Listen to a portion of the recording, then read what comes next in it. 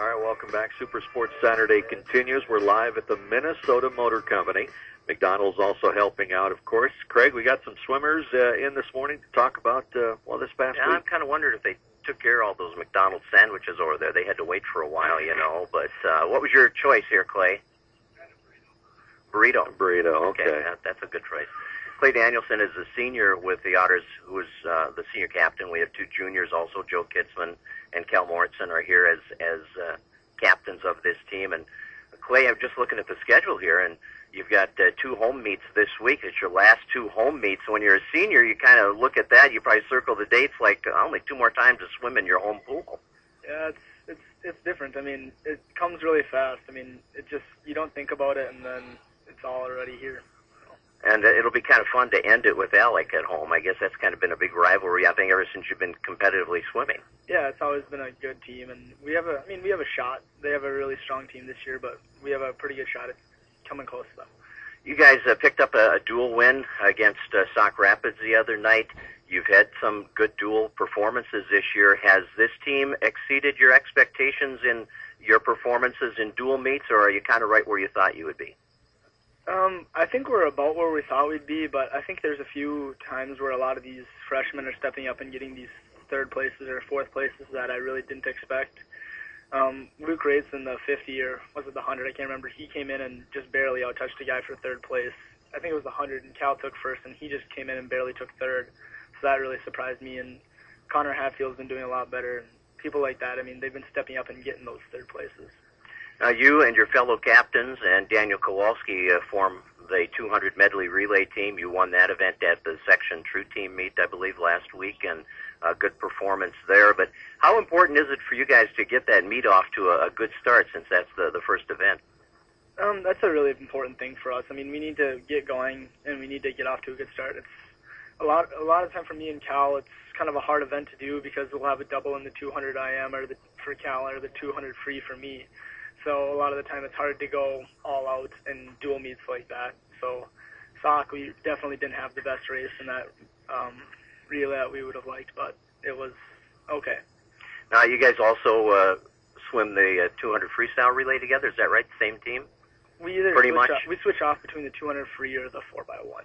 Okay, so you four. It just depends on what the other lineup is like for the opposing team as to which one Coach Ewis is going to throw you in, huh? Yep, and a lot of the time what we'll do is Daniel, he'll almost always do the medley and then the 200 free. But then what sometimes we'll do is we'll do us 4 on the medley. That's almost always for sure. It's usually us 4 on the medley. And then a lot of the time we'll put Luke Rates on the 4x1 with us. And because Daniel's really good at a 50, so it's nice to have him in that 200 free relay. Clay, tell us the individual events that you are swimming consistently right now and how you feel you're doing in them.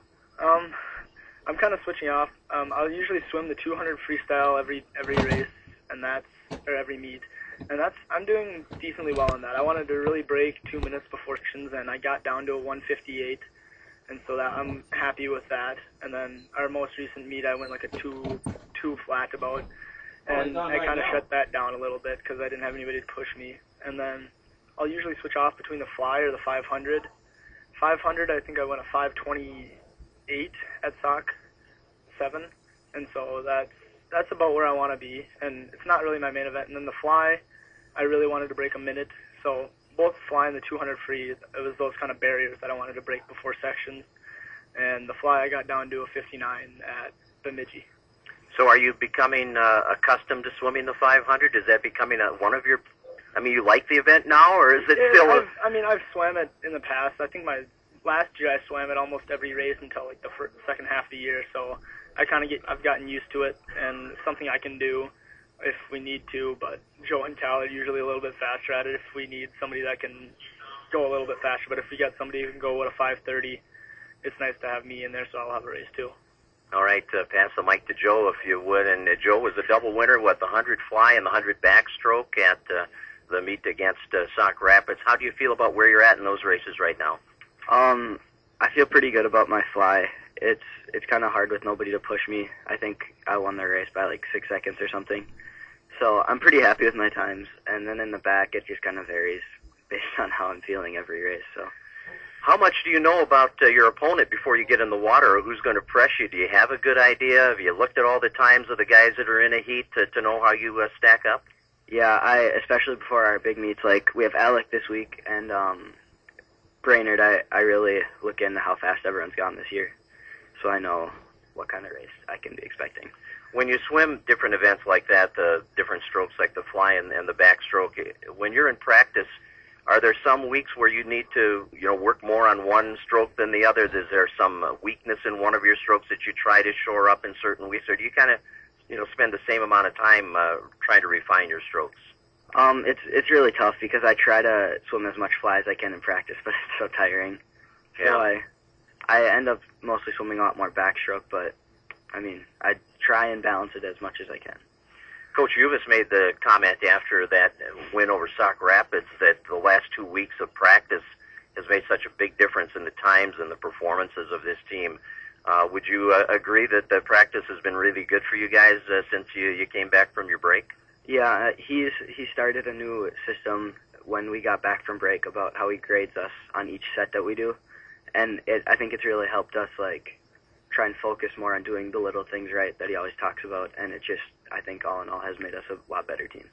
Yeah, sometimes we, I think, underestimate how important it is to have a focused practice, especially in a sport like swimming, where you're swimming against the clock. You're not being pushed so much in practice, by an opponent like you are in a meet. But is this something that has helped you with your meet preparation, too? Do you find that being able to focus like that in practice makes you even sharper for the meet?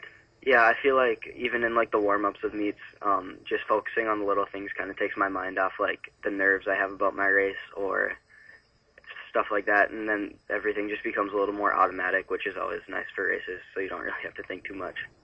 Joe, what are the goals that you have individually and for this team as you look down the stretch here and look towards sections? For our team, I would really love to see us win sections. We won our section the last few years, and we got a new one this year. And I think it's a real possibility, so I would really like to see that happen. And as for myself, let's see, I'd really like to break the school record in the 100 fly at state this year, and hopefully get top 3. Last year I was 4th, and I was 0.3 off the school record, so I can't say it was disappointing, but it was. It would have been really nice to get that. Well, I'm sure that kind of spurred you on to this year too, knowing you were that close, and well, it'll be fun to see how that finishes. Let's pass the mic to Cal, and Cal was a double winner at Sauk Rapids, also winning the 200 IM and the 100 free. You're pretty comfortable in both of those races right now. How's the IM going for you? It feels pretty good. I'm pretty comfortable in it. I just, as you progress throughout the years, some events you like more than others, and I really like the IM, but I really like the 100 free now, and I still like the 100 breaststroke, so I guess I've got some decisions coming up for what I want to swim for, say, sections in state. The coaches let you have a lot of input on that? Yeah. They won't always go over the lineup with us. Sometimes they'll surprise us, but he's really open to, if you just want to talk to him and see if there's something you want to swim or... We're talking about being focused in a meet, and I look at those two events, the 200 IM and the 100 free.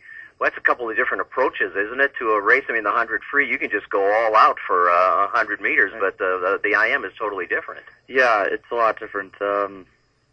Just the aspect of having 4 different strokes, and there's a lot different. You got to work your turns a whole lot.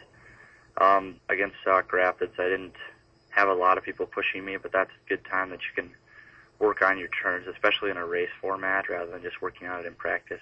And then the 100 free was that same case, but something that I want to work on in that is just really fast turns and getting off those walls, something that you just want to keep working on every time you go to a meet, so when you get to something like sections in state, you're always ready for it. And if you can just take just a fraction of a second off your time, it could make the difference, right? Yeah. Turn. Clay was talking about how you guys, when you swim the 200 medley relay, when you have an event coming up shortly thereafter, you got to kind of pace yourself or watch it a little bit. How do you deal with that when you know you've got an individual event coming up very quickly after that, the 200 medley relay? It doesn't affect me too much since I usually swim either the freestyle or the breaststroke in the relay. I have a little time. If we have say a junior varsity and a varsity heat of the 200 free, that's about 4.5, 5 minutes I get before the 200 individual medley. So I'm not too gassed by the time that event comes up, but I don't know. Sometimes I can feel it. How do you feel about the practices the last couple of weeks? Are you feeling stronger and a little better about the meets because of the way you've been worked in practice? Yeah, I think we've been working pretty hard. This whole week has been kind of hard. We've all been pretty sore, and yeah, the meet coach told us not to worry so much about times, just about how hard we've been working, and just keep working hard with just technique and just getting better and faster. How much do you look forward to a week like we have coming up here, where you're at home a couple of times, and how hard is it when you have a Tuesday-Thursday meet situation where you don't get a real intense practice this week? I really look forward to having a couple of home meets, just since you don't have to go out and have late nights and then morning practice on, like, say, Wednesday. But I think it'll be pretty hard just to have, like, say, Alec and then the triangulars against DL and Moorhead. Those meets will be pretty hard, so they'll be almost like practices in themselves, just to get us ready for, like, how it's going to feel when we go up against pretty good teams in conference and then sections and even state. Cal, what are your goals for the rest of the season for you individually and for your team? I'd really like to improve individually in either the IM or the free or the breaststroke, whichever one I choose, and I'd really like to do better at state this year, get top 8 at least, and just see what I can do to surprise myself, I guess. And team-wise, I think that we actually do have a lot of potential, whether that's we may not win our conference. I mean, say, like, Tech and Alec, they're pretty deep, but say, like, our section this year is not as strong as we think they were, so I think we have we can surprise ourselves, just go in there, and we might be able to win it. So. All right, well, let's give the mic back to Clay. I'll let the senior have the last word here as we wrap up the swimming conversation. Clay, the section true team, did you learn a lot about your section at that event? Since you're in a new section, are there some things that you learned that will help you going into the section meet? We did learn a lot. Or for me personally, what I learned is that we have our 500 and our 200 actually both pretty strong. Alex has a Chris Angus, and he's very fast in the 500, and some guys like that, and people like that, and so I almost have to not as much worry about the 5 and the 2 as what I have to worry about the fly, because we don't have that strong of a fly, where Joe was the only one that broke a minute at that race, and I've already gone below a minute, and so I probably would have been able to take second at that race. And the final question, the diving has helped so much in your meets this year. That has to be a real plus for this team. It's been great. I mean, having Mikey, Reed, and Michael all dive. I mean, Michael's, even on his off days, he can usually win the meet. And then Reed and Mikey are right behind him. I mean, it's been amazing a lot of the time to go 1, 2, 3 in diving, and that just helps so much with our score. And takes a lot of stress off of all of us. It's going to be fun to see this, the finish to this season. Congratulations, guys, on a great year so far, and keep it up. Thank you. Clay Danielson and Joe Kitzman and Cal Mouritsen, captains of the Otters, joining us talking Otter boys swimming and diving on our Super Sports Saturday.